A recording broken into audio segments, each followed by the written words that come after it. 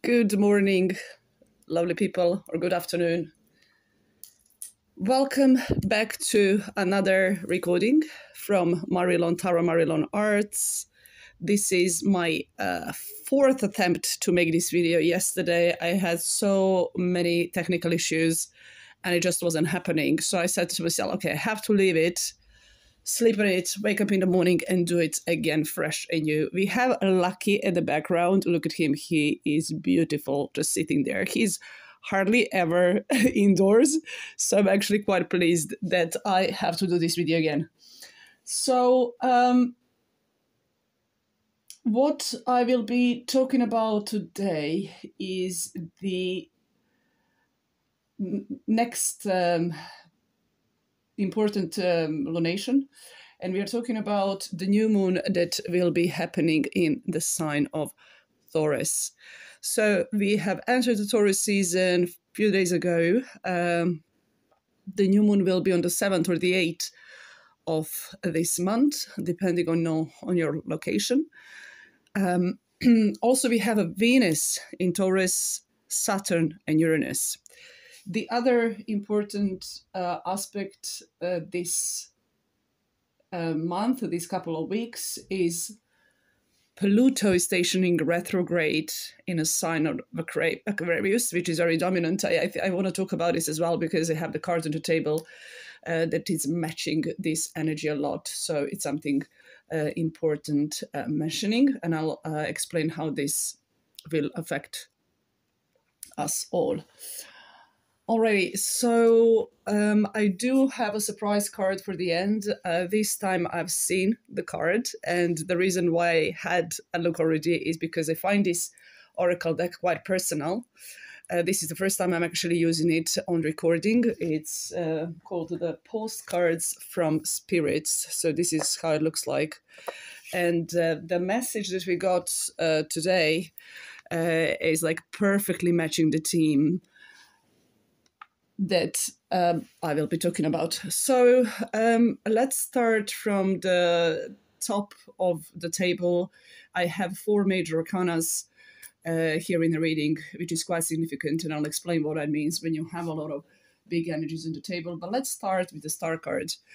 I was talking about that energy that retrograde Pluto will bring to us. And what does that mean? Being in a sign of Aquarius is like really taking the time to reflect on your hopes, wishes, and dreams.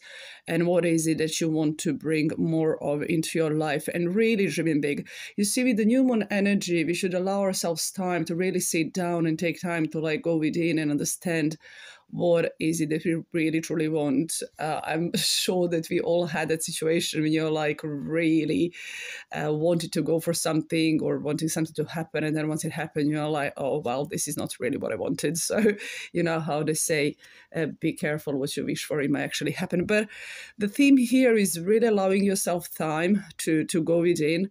The Aquarius energy is very much about authenticity, being true to yourself and showing up out there in that way. This is how we are the best version of ourselves and how we can serve others even in a better way and inspire others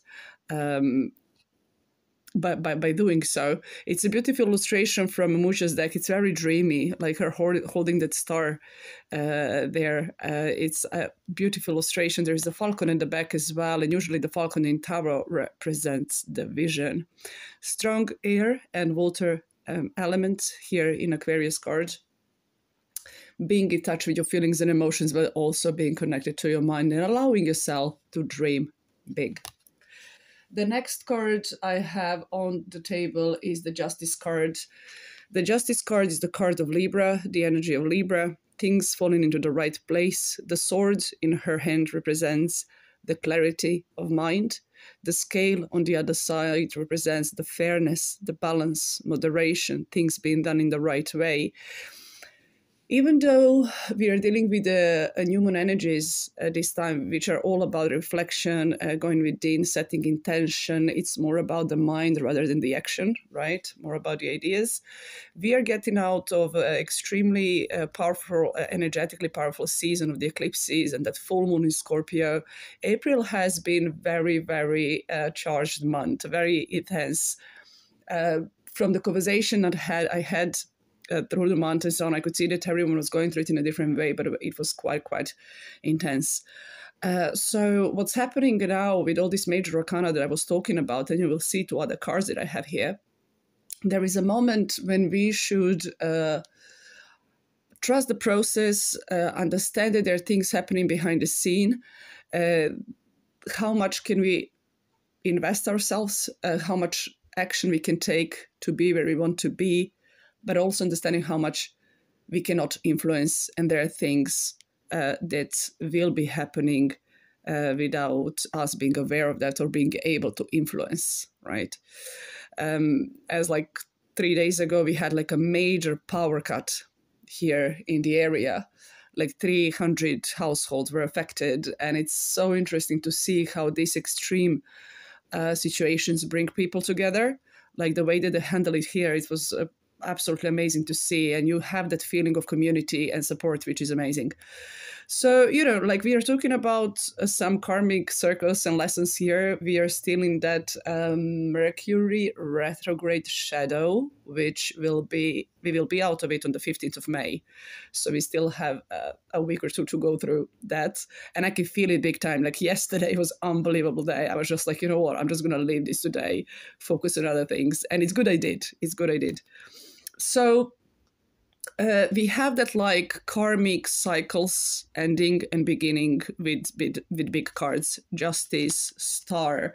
The next one I would like to talk about here is the Tower, Falling Tower. These cards did come up in a reverse, but I'll explain both meanings. And this is what I do usually when I do my readings. I usually place the card in the upright, so it's more clear to understand the illustration and symbolism of the card, but then I would explain the energy from all the angles, and then the person I speak to can actually understand and place it wherever it fits in a way, rather than forcing or controlling outcomes.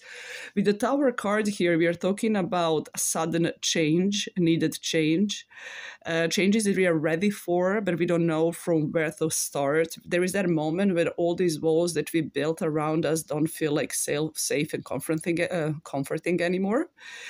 But opposite, comforting, yeah. So there is that moment of getting out of your comfort zone, universe supporting you to be where you're supposed to be and giving you that little push, right? They do say the Tower moment happens for us, not to us, in order to grow, in order to be on the right path.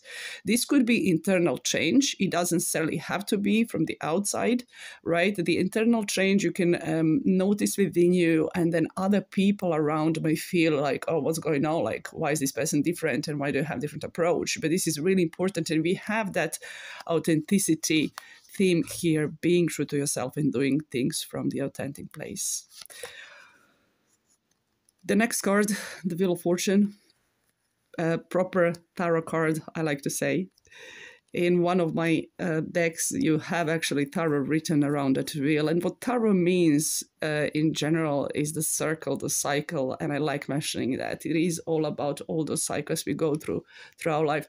But what the Wheel of Fortune, or Wheel of the Year, is talking about is that shift that comes, ready or not. So we have we have that theme of change here with both of these cards. But this is very sort of organic. It's like leaving like winter season behind, being on the peak of a spring season. We had the Beltane yesterday, which is also quite significant. It celebrates fire, it celebrates light, it celebrates life, right? And moving forward, riding the wave, trusting the process. And there is that glory on the top of the card. It's number 10 at the end of the day. And the 10 is the number of success, competition, and continuing the journey. If you notice that hand here, it's almost like that hand from the universe that it's really doing things in our favor. And I do believe that things are always happening for the best. Alrighty, so Other cards I have on the table, we have the Page of Swords. The Page of Swords is that idea coming in. It is that intuition. Well, it's more about inspiration, right? And that first stage for something to be created. It's a fresh and new energy. It has a lot of potential to grow. The patience is required with this card. It does say here loyalty as well, which is being loyal to yourself. But you see, with Taurus energy and Taurus season, Taurus is ruled by Venus. Venus feels very comfortable there.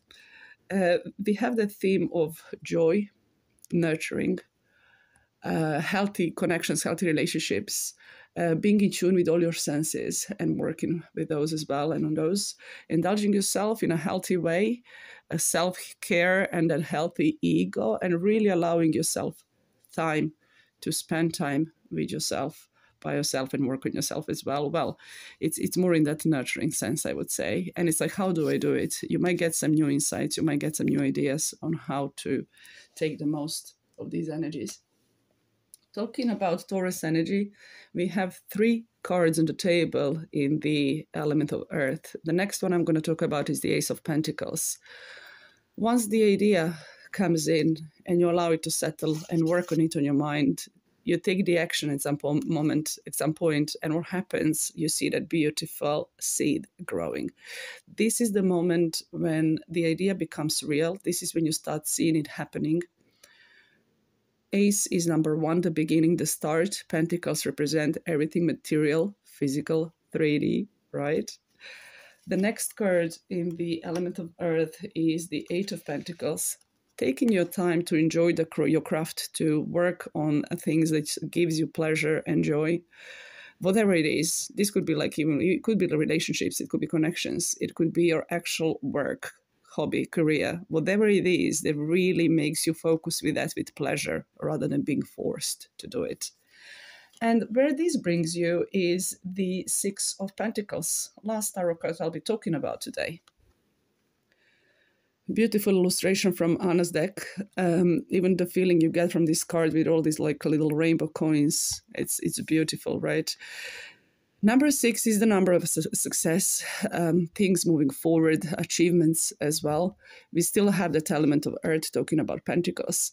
6 of Pentacles is talking about being there for others, being in place to show up and care and share, but also knowing how to receive. If you're an empath, if you pick up a lot of energies from others, if you make sure that everyone is okay in putting yourself on the side, what might happen, you might feel drained and exhausted. So the advice, and each card has an advice, the advice of this particular card is that you are not able to give from an empty cup. Nurturing is important, looking after yourself and making sure you have enough for yourself. And when I say enough, this is not in that egoistic way or controlling way or selfish way. And I'm not talking about material things. I'm talking about spiritual, energetical, and so on. You have to be recharged and you have to be in a good place to show up for others in the best possible way as well. Beautiful. So let's finish the conversation with the message from the spirits. I'm going to read it for you. And this is literally, I'm sure that some of you will find this very, very useful. It very much aligns with the Taurus themes as well and the new moon energies as well.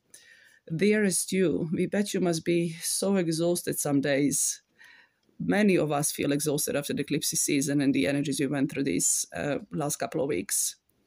Giving as much as you do, sharing your energy so beautifully in service to the highest good can leave you feeling depleted, like an empty well. If there is no more water for you, the good news is we have a plan. Today, go take a relaxing bath, book a massage, read a novel, buy yourself flowers, or plant some in your garden. This is exactly what I did yesterday. So all these things I plan to do and record the video and put it out there, it really made me feel like stressed in a way as well, because I like told myself I have to do it. I have to it's also about being fair to yourself, not only to others, right? And nurturing yourself. I was like, okay, obviously there is a message from the universe that I should leave these things on the side. It was the 1st of May, May Day, Beltane, a special day energetically. So I was like, okay, I'll just leave this for tomorrow. So this is exactly what this is talking about. Make time for self-care, not more work on yourself. By tending to yourself now, you're reminded to do some more often. And be sure to use a word that might have caused you anxiety in the past, but is essential for you, your well-being now. No. Say no with us. No, thank you. No, I can't. And I was thinking about this message even yesterday. Like sometimes we have to learn and understand how to say no to ourselves, right? Is that little conversation that is happening in your head when you can really like remind yourself, okay, I have control of this. I have control of my day. You do not have to explain, just say no gently but firmly, then go for a soak. Life will wait for you to bring yourself back to center, replenished and ready for more adventure. I can't agree with this message more. So I'll leave you with this. I hope you have a good full moon. The month of May is going to be like way more gentle. There might be obviously challenges, there always are, but comparing to the past month, you can expect things going way smoother and things get happening in a lighter way as well. I will be talking to you in a few weeks. I have some exciting events and trips coming and happening, so I'll probably talk about these after I'm back and in my next recording. So have a wonderful new moon and month of May, and I'll speak to you around the 23rd of May, when we are having our full moon in Sagittarius. I might be recording that video from Malta actually, because I'll be there around this time. Sending you lots of love and best of luck.